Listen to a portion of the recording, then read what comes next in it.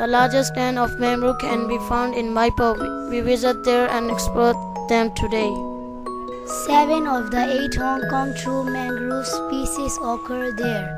The green parts are the mangroves in Mai Po. We were going to see the mangroves now. The tutor was teaching us the function of mangroves in Mai Po. And we tried to answer the questions in UMPC after walking around the mangroves. After that, we took some photo of what we had observed. Why are the mangroves important?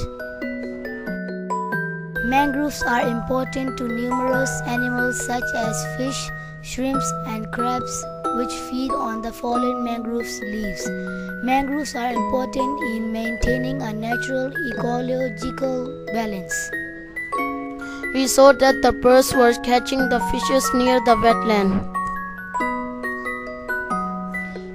It eats its food near the mangrove because there is a lot of food under the water, so it just moves its mouth left and right to eat.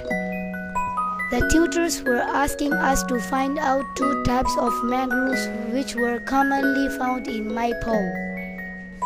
The first type of mangrove we found was called acanthus. The picture below was the shape of its leaf.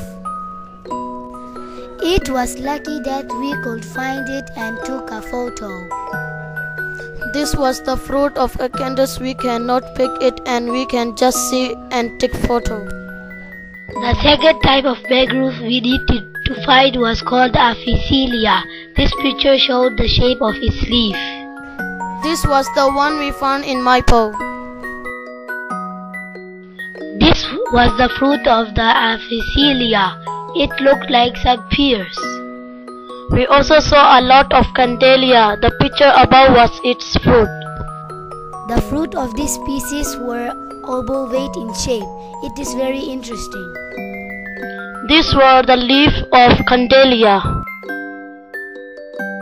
The roots of candelia was called knee joints, which grow above the soil surface for gas exchange.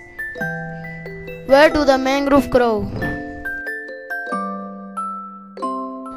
Mangroves grow on the wetland. How do mangroves grow? A fruit of a mangrove falls in the water and grows into another mangrove. The end.